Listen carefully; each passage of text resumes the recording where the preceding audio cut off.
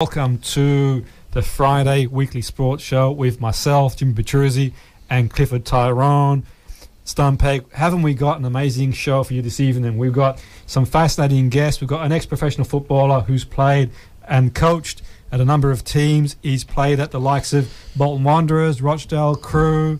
He's coached at Manchester City. Guess who it is? He's a goalkeeper, highly rated. He's highly rated. He actually represented Wales as well. Phenomenal guest we're going to be speaking to. But before we speak to our guest, we're going to introduce you to what we've got in store on the menu today. We've got an amazing show. We're going to cover all the local sports, and we're going to also talk about international football and the Premiership Roundup too. Get in touch, the Friday weekly sports show. Make sure you get in touch. We've got an action-packed show lined up for you today. Clifford, how you doing? Very excited, very good to be here. As always, the world of sport doesn't stop. We'll be looking around the globe, but very excited this week to be looking very much closer to our own shire here in Greater Manchester and looking at some of the smaller clubs and seeing what's going on. And I'm looking to see who the small-time Man City is. We'll be looking at that very soon. So get involved at Sports Friday at the Twitter handle. It's Salford City Radio here, of course, at the heart of Salford community. We'll be getting a live guest, as we said before, but the Autumn Internationals are coming to a great climax with Ireland maybe staking their claim as the number one team with a victory that's starting to look like the most invincible team in the world.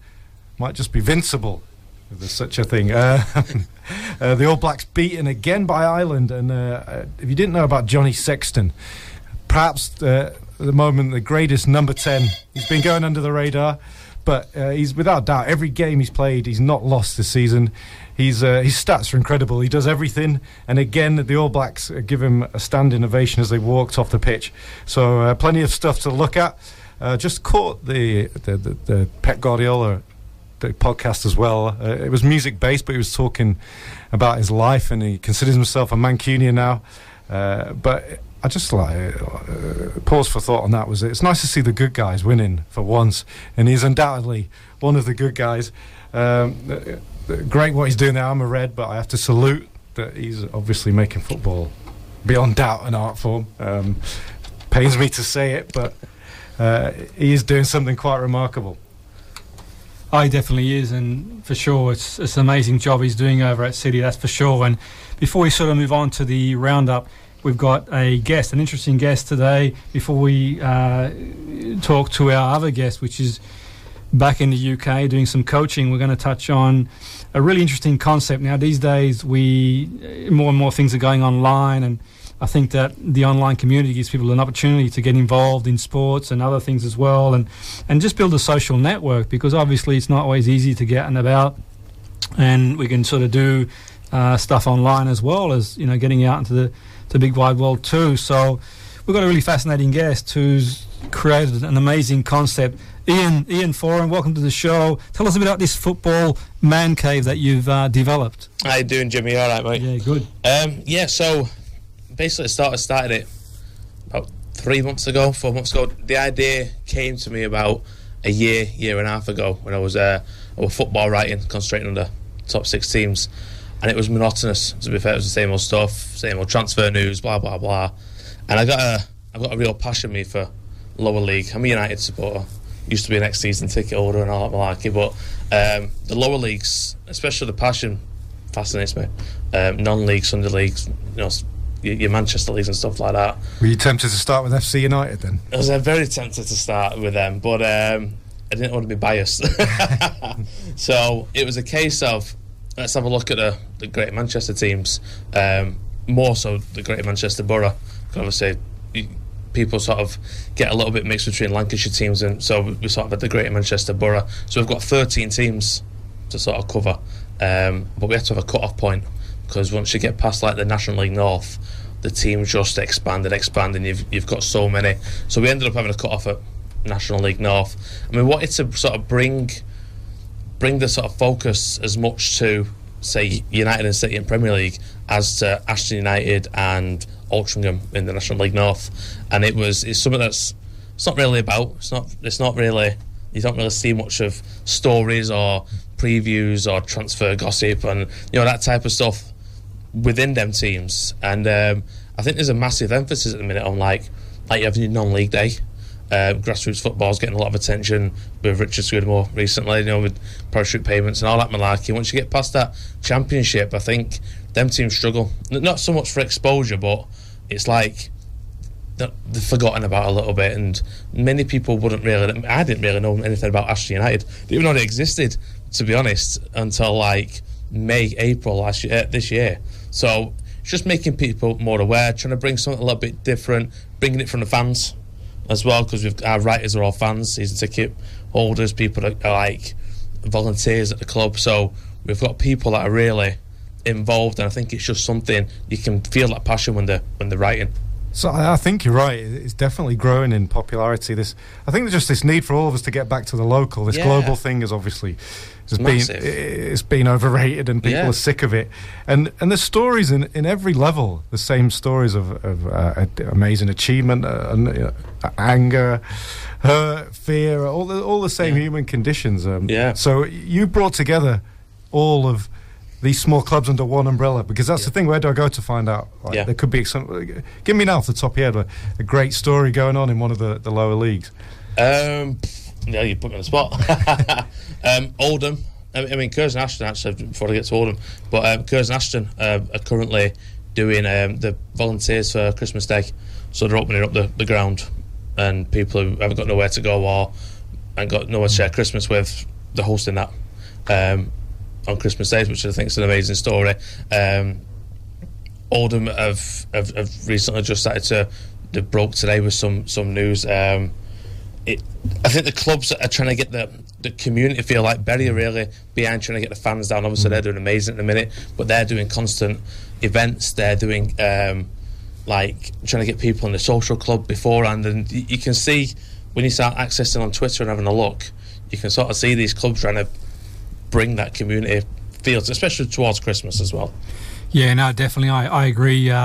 Ian, I think that the non-league is there's a true passion about playing in the lower leagues and non-league, and certainly my involvement in Bacup this year. I made my return into the footballing world after a few years absence at working at team level, and it's great to be back. And so the passion is amazing. And our next guest, ironically, had a stint in non-league, and according to information sources, our next guest was one of his best performances was for Lee RMI against Fulham in the 1999 an FA Cup match at Craven Cottage, which I believe that Lee drew 1-1 against the South London club. A performance that even Kevin Keegan, according to sources on the internet, said that the keeper's performance was the best he'd seen at any level. So we're going to have him on the show shortly. I'm not going to give his name away just yet, but I say that and I mention that story because there's so much talent in the non-league. It's unbelievable. And many years ago, ironically enough, when I was doing some work in London, I was sort of consulting in London, doing some physical and mental training. And whilst I was working in London, doing conditioning work as a freelance consultant with different players from different teams, there was one player who had made his way back in the professional league, and he got a contract with Crystal Palace. And I sort of took him under my wing, so to speak, if you want to call it that, doing one-to-one training, more around the physical aspects of the game. But he'd been released from the pro league, and I think, if memory serves me correct, he got released, he was playing for Clifford, and he got spotted by Palace, who were back then in the Premier League, and he got given the opportunity to stake a claim. That was Carlo Nash, by the way, who isn't on the show today. It's a different keeper we've got today, but it goes to show. I've always sort of teased the audience a little bit, but it goes to show that this was years ago, obviously, back in the mid to late 90s, and I was working as a consultant at a conditioning centre just outside London in Surrey, and we were training players from all over the place. And I use a story because Nash would come in for some extra training with me around weights and strength training. I know you're sort of really, really keen training yourself, and for me it's like the players have got to go away and find some time, if they can, to train, to build their strength. And certainly with Nash, he'd come in, would hit the gym, do strength training, and it helped a lot. And just sort of, I know you're doing this sort of stuff as well, the internet, but I know you as well as a trainer too. And do you sort of, how important do you think the physical side is in the game these days from your perspective, the players? And do you know what I mean? You've sort of seen the players evolve. Do you know what I mean? They're not just like your 90s footballer where it was not so much Sunday league, but it was just a case of rock up, have a game, few pints after match, happy days. Now it is nailed down into that sports science, and they're on the verge of like Ronaldo's probably your greatest sort of example. They're perfect, aren't they, in the way they look, in the way they look after themselves, see total, barely go out, everything's so like on point, like timing of food, when they train, rest. They're nearly the ultimate physical specimens. Every element of their existence, what they put in their body, what they do with their body is measured. And there's no real toxins or there's nothing to waver from that perfection. No, and it's all in aid of obviously progressing, making themselves the best that they can possibly be, ultimately earning as much money as they can. The money's driven it, and the margins being so tight. Does this filter down to the lower leagues? How much of this professionalism has filtered down to say? You see a lot of it. I was actually quite shocked. What, you mean they put lemonade in the beer? Yeah, diet lemonade as well. No, I was actually quite shocked at. Really, because they don't have the funds and they don't necessarily have the time. No. And at that level, they've got they have to work as well. Working in and out of Saturday football. Okay, and we speaking of non-league football and professional football, we have a guest on. I've mentioned before, who's going to be talking about a number of aspects of his career, and we mentioned earlier that in terms of playing career, he's just about played at every level, really, which is really, really fascinating, and we're very fortunate to have you on board the show. Dave Felgate, welcome to the show. Welcome to the Salford City Weekly Sports Show. Yeah, hi, Jim. Thank you. I was just saying before, David, you've had a number of highlights in your career. You've played at Bolton Wanderers, Rochdale, Crewe. You've been at a number of teams. Now you find yourself in the non-league. We've just been talking about players' fitness, and you've worked at the academy at Man City. You know how much time and effort goes into becoming physically strong and fit. And just out of interest, we're having this conversation here about the how far the game has gone from a physical point of view. You've been a player. You've played in different generations of football. How far do you think the game has come along from a physical perspective, Dave? It's come a massive way, really, compared to when we first started. It was an hour and a half training. Now you do your pre-activation before going out with a sports science guy. Then we train, then we go back in, we eat properly, and then there's gym sessions in the afternoon. So fitness-wise, it's at the peak. Oh, it's not. Yeah, no, definitely, and that's really interesting stuff. And in terms of the non-league, how I mean, we see.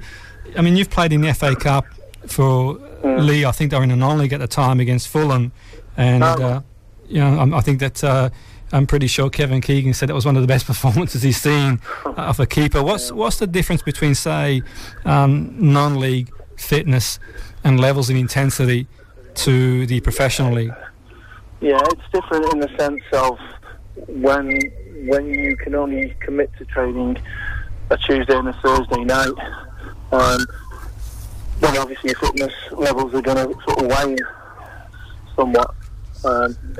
The thing is with nowadays, with a lot of the kids, a lot of the guys, is they actually look after themselves, go to the gym when they need to be. So they really sort of do help themselves. But it's difficult when you are at a club like Bacup, when you're only allocated an hour on, say, an AstroTurf or a pitch to train the guys.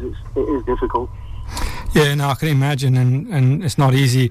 And obviously, the players don't always turn up for training and that sort of stuff. And that's the other thing, isn't it? Yeah, no, that's the frustrating thing where it's difficult to get the team organised and certainly playing team shape and the physical side of the game and that sort of stuff. And I mean, we sort of look at City at the moment.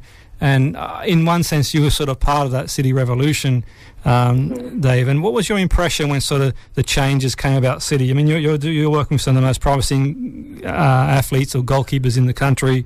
What was your impression at the time when some of the changes were being made at City? Yeah, well, I was fortunate, honoured really to be involved with City from when they were down at Pat Lane, and there wasn't that many coaches there staff-wise, but yet we created a vast amount of players progressing through to the first team. The game's changed now. You know, the place, obviously, with the injection of money into the building, and I mean, obviously, we played off a really small budget when we were there, and obviously the budget now is astronomical, really, to try and bring players through. Yeah, no, definitely, and that's a sign of the changes in football. And in terms of your own experience, I know you went abroad to China. What was the experience like over there, Dave? Eye-opening, to say the least. I was fortunate because I went over to Shanghai and worked with Shanghai SIPG for their under-21s. And it's obviously, if you know anything about Shanghai, it's probably the most it's the richest club in sort of China with regards to players. I mean, I think Oscar and the Hulk, I think, were on 600,000 a week, wow. Which tells you why they went over there in the first place. So facility-wise, it wasn't bad, but they're craving at this moment in time to try and inject more into the world football. They're trying to promote China a lot better, and we were fortunate we went over there. They are similar to Man City in the sense of keeping hold of players. I think players sign there at 18 for 5 years, which sometimes is unheard of in this country. When I played, it was a 2-year contract. Nowadays, people sign 5 years on quite lucrative amounts of money, which they did pay. The difference that we noticed as British coaches was obviously the food. The food was totally different. Where we used to more pasta, chicken, etc. They were on totally different things, and it was you just thought, well, that can't be healthy, or that can't be good, but they thrived off it. Yeah, no, I think that it's what you're sort of accustomed to as well, and yeah. I think, but I suppose it sort of takes me back years ago in this country too, in the UK, Dave, when I sort of first started working in conditioning work and performance work in the UK, there was still that sort of mentality in the mid-90s where the players weren't eating the way that they started to eat with the influx. I'm not saying it was all down to the European coaches, but certainly some of the European coaches, I think that helped. It brought some new ideas, and obviously yourself as a player will probably remember back in the day where nutrition wasn't as big a part as it sort of is now. I mean, now everything's sort of measured and calculated. And did you see any major changes in the nutritional side of things from when you first started playing as a pro and years later? Yeah, of course. Yeah, I think one of the first people to sort of change the outlook when I was at Bolton was Bruce Rickey. He introduced water, bringing water into the so the lads could drink at least 2 litres of water. Yeah. We wouldn't do it. We'd probably just drink tea or coffee or something like that. Or it wasn't thought of as that kind of stuff. The introduction of pasta. I can remember going when I was earlier in my career at Bolton. We used to have steak for pre-match, steak and vegetables and potatoes, and that's just frowned upon now. You would never do that now. Yeah, no, definitely, and no, I could imagine the sports scientist wouldn't be too pleased about that. That's for sure, and definitely everything's sort of calculated after the game. You've got to have something to eat within the hour, the window, and build the glycogen stores up, and everything's really, really measured. And a lot of the training these days is you got obviously some high tech equipment, which sort of gives you an idea of what levels the players are training at and that sort of stuff. And I can imagine in a non-league, that's one of the challenges, Dave, where the understanding what levels the players are and sort of getting a session to make sure all the players are working at an optimum level. It's probably one of the challenges too. And speaking of non-league, Bay Cup, it's a fantastic club. Obviously, I'm involved in the club myself too, and I really enjoy being there. Brent, is one of a kind really in a non-league, and he wears his heart in his sleeve, and it's not easy in non-league. It's hard to balance the books, and we sort of talk a lot about the Premiership and the abundance of riches in some of the biggest teams in the Premiership. And tell us a bit about, so people know firsthand what it's like to work in a non-league environment. Dave, what are the challenges to work in the non-league? I think you mentioned earlier on, Jim. I think it's the availability of some players to turn up for training. Yeah. Through locations where they work to get to where we are. I think what we've found we had to do was move sort of closer to sort of the Manchester area, because we have an influx of players coming from Manchester or work in Manchester. So finding venues is another thing, which is difficult, because sometimes you have a free week and you can book a Tuesday or a Thursday. Some days you'll play on a Tuesday, so you can only have a Thursday. So you have to work things around that. Yeah. No, definitely. And I think that, certainly that's one thing for sure in a professional game. I'm not saying that's taken for granted, but, you turn up and the players you've got on deck, and you can sort of do your team shape, and you can do a lot of the training that you set out to do, which makes life a bit easy. But, non-league, it is what it is, and players have got jobs and other lives as well, and it's not easy for them. But, certainly Baker, it's a good young squad, and I'm certainly from what I've seen, I'm confident the lads can kick on. And how do you think the season's gone there so far, Dave? What's your sort of impression thus far? It was interesting for me, because obviously dipping my toes back into sort of the non-league scene, I wasn't sure what to expect. So really the first month or so into the season, I'm still learning, and to be honest, Jim, I'm still learning now. So it was a case of running ahead of myself and looking at games where we thought we could pick points up. We knew they had a difficult start with some experienced teams that were paying a little bit more for the players coming to us. We knew we were challenging, but I always believed that once we sort of got through that period, there was games where were winnable, and I think the lads have been brilliant. They've sort of bought into this.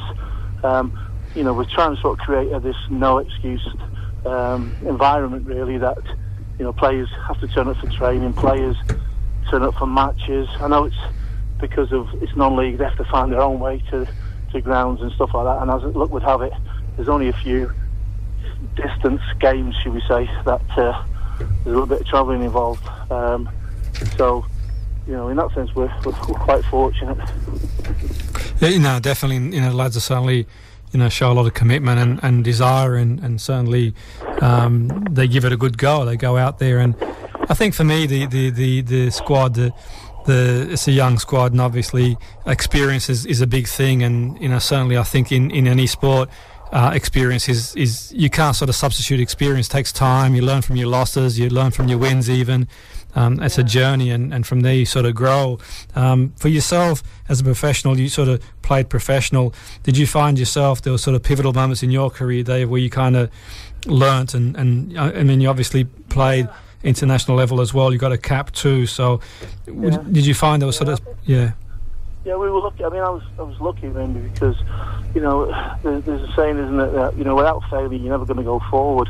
So yeah, I've made mistakes. I've made mistakes in playing, and I've made mistakes coaching. But you have to be open-minded enough to understand what you're trying to achieve and go forward. I just think that I'm learning. I'm really enjoying what I'm doing. I think that the lads have taken on board what we're trying to achieve here. Brent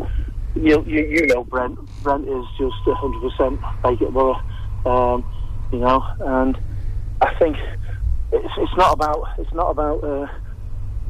payments and things like that. It's about the clubs actually wanting to play for Baker Borough.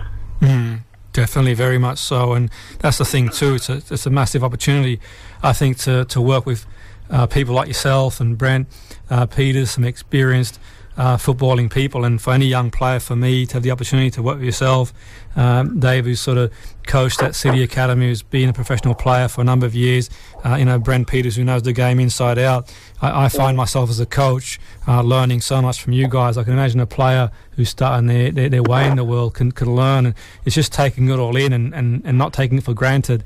And not saying the players do that, but certainly for me, if I was a young player starting out and I had the likes of yourself, coaching, and Brent, I'd be asking questions as often as I could to learn and get an idea of what I need to do to improve my game. And that's the big thing for me. I think sometimes, the humbleness of people like yourself who say they're learning now, it sort of plays these days. I think sometimes just having that open mind to learn and not think they know it all is a big thing. And I certainly feel in my experience that stresses across the board in a lot of sports these days, where certain players, they sort of think they know it all. They get the 1-year contract, they think they're on the way, and you can be gone as quickly as you in this game, as you all know. Yeah, that's true. I mean, I've seen numerous players who turn up at Manchester City and they signed the first 2-year deal and think, and really realistically they have made it. They're making a lot of money.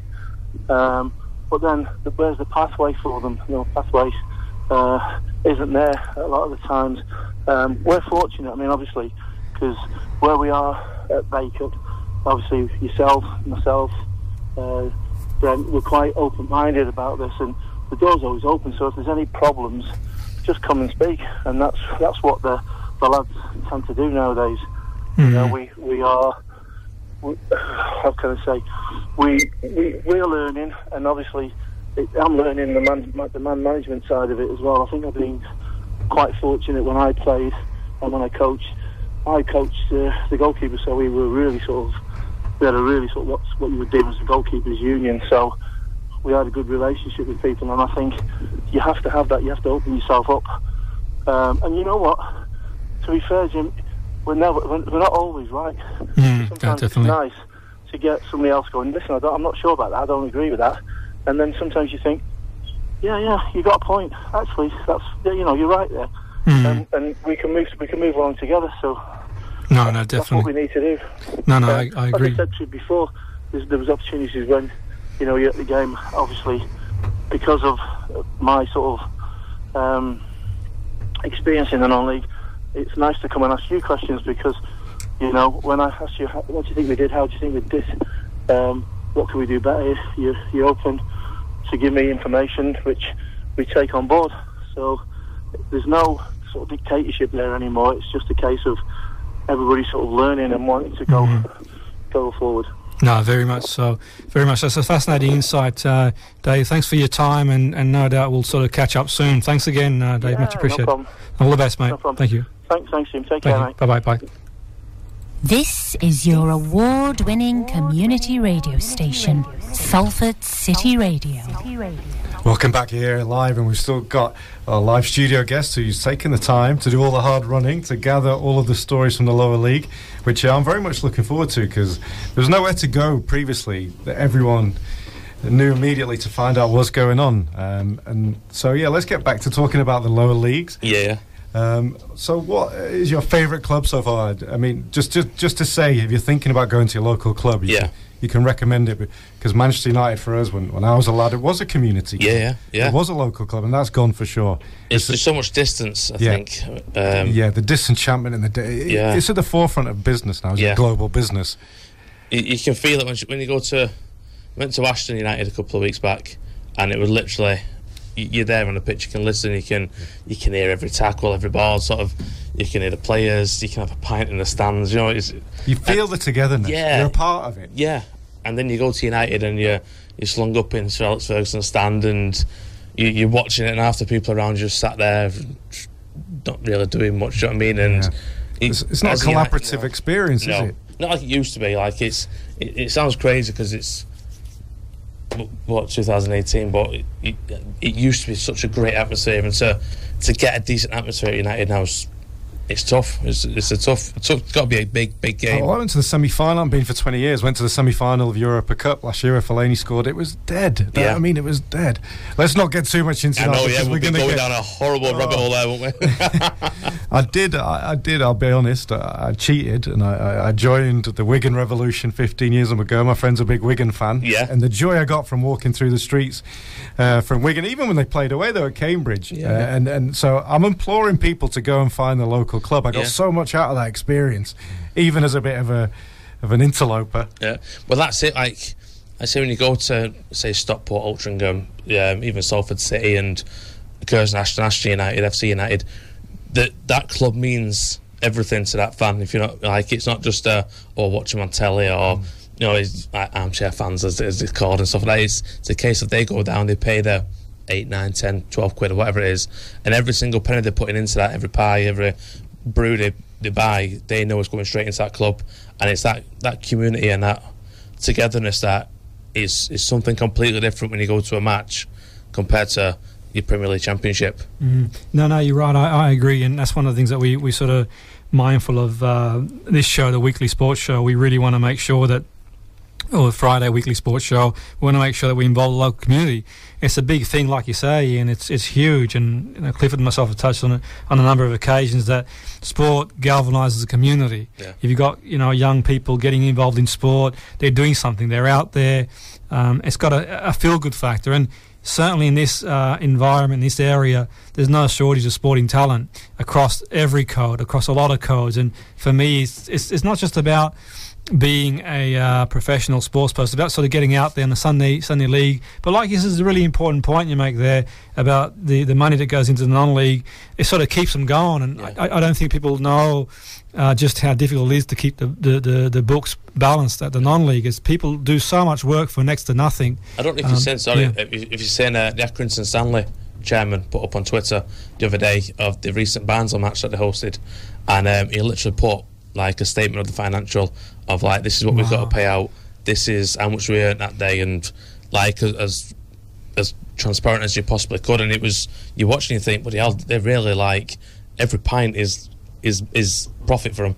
You've looked at the 13 clubs. Yeah. Is it day-to-day survival? Yeah, Literally. pretty much for more of the National League North. They heavily rely on volunteers massively. We've got a writer on who's a volunteer at Ashton United, and he's like the groundsman. So if he don't turn up, the ground's not sorted out. If you know what I mean, obviously they've got a team of him, but he's a vital part of that team. So it's really reliant on people just wanting to give their time. And what you've had a chance to get to know these clubs, and you've spoken to the chairman. We know that Scudamore just had a $5 million walk-away gift, and we know Gordon Taylor is up there with the longest-running dictators, if we can call them that, 40 years now, on $3 million a year. I know. There must be exasperation at the boardroom level of these small clubs. And did they write to the FA? Did they write to the PFA to ask for funds? I think it's more. It's like fighting a losing battle a little bit, and they heavily rely on events or like the community, the people, because that money doesn't get filtered. Once it gets past the Championship, you've got no chance. If you look at how many Premier League clubs fall out of the Premier League into the Championship, into League One, and then they start going down that financial route, it really hits them. Stockport, I mean, if you look at Stockport County, what late 90s with Division 1 as it was then, Championship, and they've been in absolute turmoil over the past sort of 10 years as such. But I think it's just a case of, let's just sort our own manner out and we'll work, and if anything comes through, if we get a big FA Cup game or the FA Trophy, and I think you get like 20,000 for winning it, or some Checker Trade Trophy, they've just got to just put everything as much as they can into that. Yeah, I mean, the thing is, back in the day, I'm not sure if you're aware, but, certain teams in the Premier League would have games with the lower league teams, and that was a good money spin-off. These days, the Premier League teams, they tend to play abroad in the off-season and the pre-season even. They go out there and they're in the States, they're in China, they're across the other side of the world, and you don't get the chance anymore to play against a Chelsea, United, City very often. And if they do play, they're sending out like a team that is, it's nothing. An under-21 team. And I suppose the gesture is all what counts. But at the end of the day, this was a big opportunity for the players and fans to see these players. And we've talked about it before. We think that the Premier League is getting more and more away from the fans, away from just completely detached, really, and that is factual. It's becoming more and more and less accessible, and these clubs are almost like an institution in towns, and people have sort of built their lives around clubs, and they go watch the game, and the reality is that if you're want to go watch some football and you want to take your family to watch football, I mean, how realistic is it that you could sort of take a family to watch a game and it's going to cost you almost like a weekly wage by the time you the car park and you've got 2 kids, you've got the shirts, and it's pretty tough going. My understanding is, and I don't know the financial models that well, they don't even make a great deal from the gate receipts. No. A lot of their money is generated through TV, so you kind of wonder why can't they make it more accessible for the fans? And that's something that's sort of beyond me. On Clifford's point, do clubs get in touch? Well, I think that I'm certainly sure they're well aware at the highest level. That's for sure. That's one thing I like about the spirit of this community. You got the guys, the class of '92 have gone to Salford. Yeah. And that's amazing. That sort of created a bit of a rift, really, because you got other non-league clubs saying, well, they got the promised land now, and there's only so many class of '92s. I mean, those lads, they're local lads. They love the club. They love their football. There's only so many players like that who are going to reinvest. And what have you made of Salford? And the investment there, and what's sort of your take on that situation there? I know there's sort of divided camp, and is it good? Is it bad? Is it? I think it can only be good, Mick. I mean, I went to Salford when they first took over. I went down.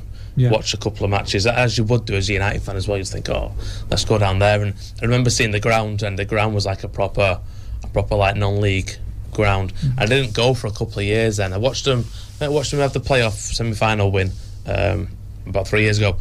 And when I took my niece, I think about 2 years ago, they had a friendly against Bury. So they come along anyway, just built the new stadium, and it was like, wow, this is, you can see them going somewhere. And do you know what I mean? For the community, obviously they're trying to put as much as they can in. They've got various teams now.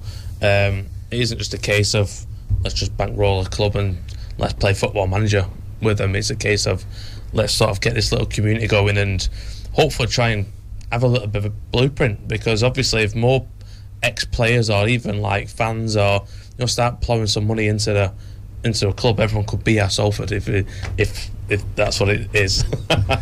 Definitely, and the result against Shrewsbury wasn't too good the other night. No. I mean, they took them to a replay. I think the confidence there to get a result there. But in saying that, in one respect, now they can just focus on the league, because they've sort of dropped back a bit in the league. And obviously, it would have been great for them to go through to the next round in the FA Cup. It's not to be. You've got to pick yourself up again and go again. But it does show a measure how far the club has come, because you're thinking, okay, can we get a result against Shrewsbury? And Shrewsbury are a league club. They're a club with a lot of tradition. Joe Hart played at Shrewsbury, so they're a club that's been there. They've been there, done that. And I think for me, now they can sort of go back to the drawing board and let's put a big promotion push. But I think even with the investment, it's tough to get up into the league. It's not easy. There's a lot of good teams there, and you got your Harrogates, you got your Files, you got teams like that, to name a few. You got teams that have been there, like you says, and done that, the Stockports of this world. But do you think they can get promoted this year? Are they good enough to sort of... I probably won't say automatic promotion. I'd probably say more playoff. I have seen them drop, and I was wondering whether it was the new club bounce. When you usually see a new club come up, say like Huddersfield or Brighton, or come up into the Premier League, that first season they sort of excel themselves, and then they drop, because obviously Salford's rise has just been like it's 3 in a row, is it now? 3 promotions. I think it's something like that, but it's great. So I thought, I wonder if they're dropping off now. But do you know what I mean? They've got a great team. Adam Rooney up front's they're only going in one direction with that backing, and that dedication, and it's a shame it takes money.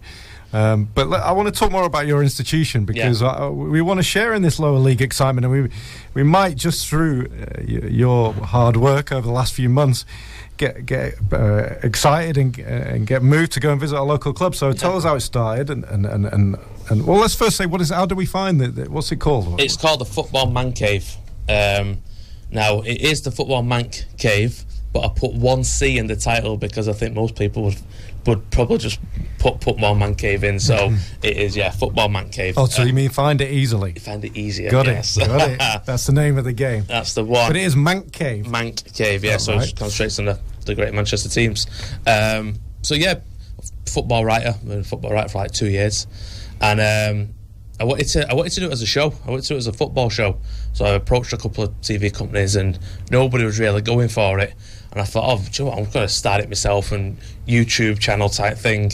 But I just didn't have the time to put into it. So I'd kind of left it. I had everything planned out in my iPhone notes, and all there. And then I'd let it rest for like 8 months, totally forgot about it, to be fair. And then I was just clearing my phone out, getting some storage back and stuff like that. And I found it there.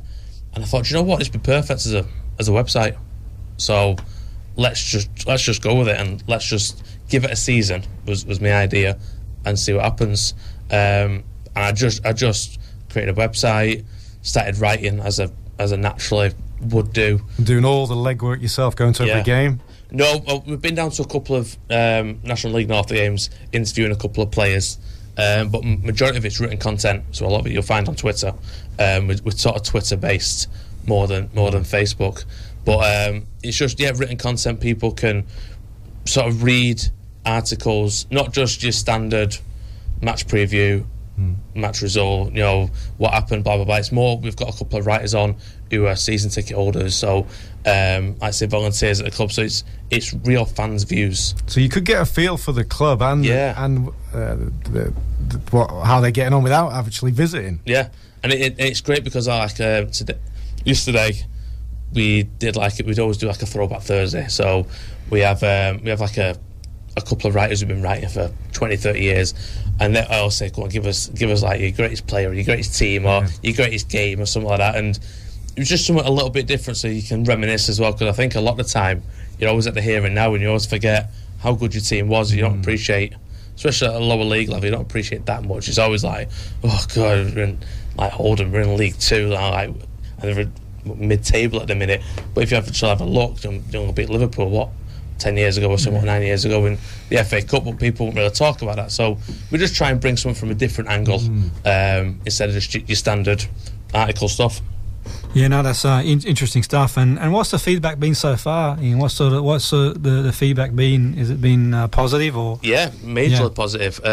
What we try not to do is write anything negative, because obviously we want to try and promote the teams. So to sort of write your negative slant, it's pointless. What if they've had a terrible game though? Then we'll look at somebody else. That's the way to go. Yeah. But we're trying to build these teams up. So you mean you do one team a week then? You showcase? No, we have 6 to 8 articles going out a day, and we try and cover the 13 teams in the first. Oh, so there's daily updates. Yeah, so it's thorough now. It's grown into something quite considerable. It's we try and get as much as we can. We're on the verge of setting the podcast up.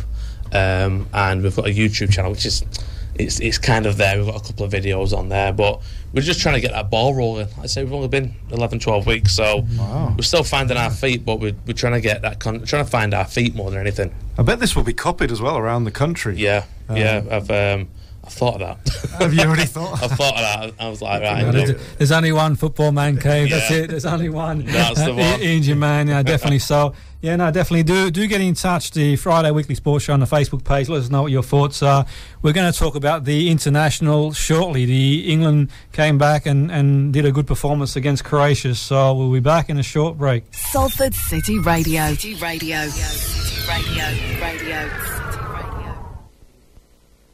All right. And welcome back to the Salford City Sports Show with myself, Jimmy Petruzzi, Clifford, Tyrone, and we've got a special guest in today, Ian, who's talking about his new concept of Football Man Cave. And we've had an amazing guest, David Felgate. So we're going to sort of turn our attention now to international football, as you do.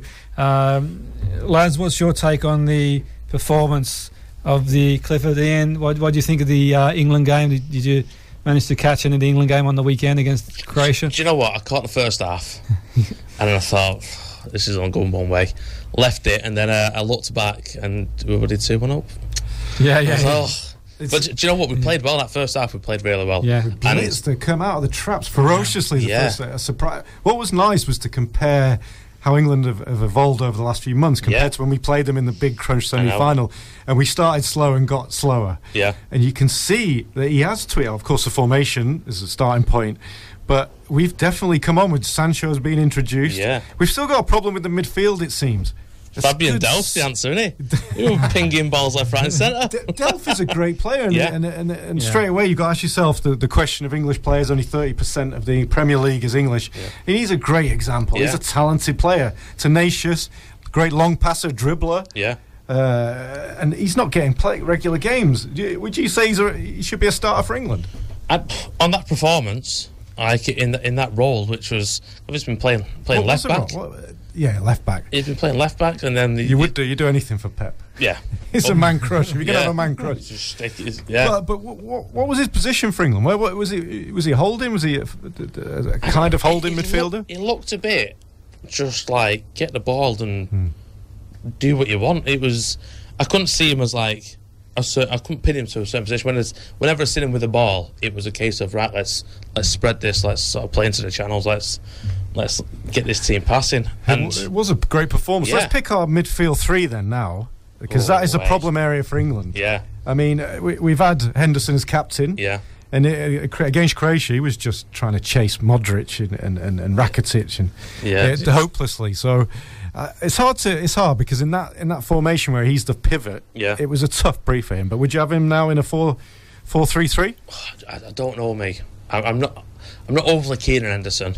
I'm not overly keen on him. There's something about him. I feel like you just can't quite love him, can you? No, not because he plays for Liverpool. Yeah, that aside, but there isn't.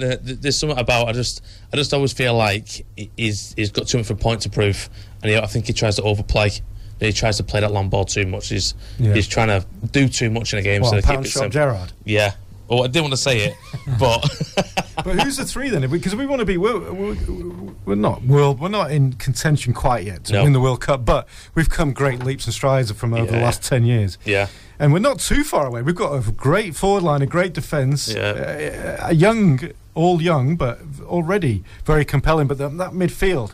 So who have we got? Delph, you're right. He's a talented player. He's got to be in there. He's got to be in with a shout. Yeah. It's all a case of if they can keep it up. Who have we got though? Who's Dia? No, I don't. I mean, as a holding midfielder, you need someone like that. But again, not overly impressed.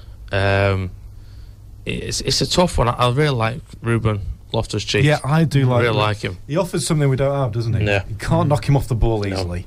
Great. Started scoring goals as well recently. He's another player that you'd love to see playing every week. Yeah, and I think that's half the battle. Yeah. If these players were playing regularly, it would help for sure. I think for me that there's certainly an abundance of talent in the England team. To think that there's a whole cluster of players you could play. I think the one thing that is lacking is a player of the likes. We've sort of touched on this before as well.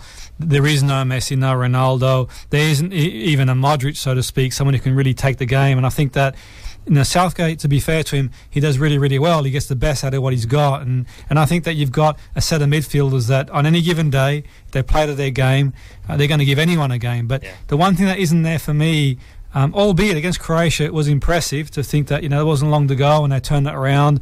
But the one thing I think that is lacking at the moment is someone who can grab the ball and just take the game by the scruff of the neck. And I think that could be Foden.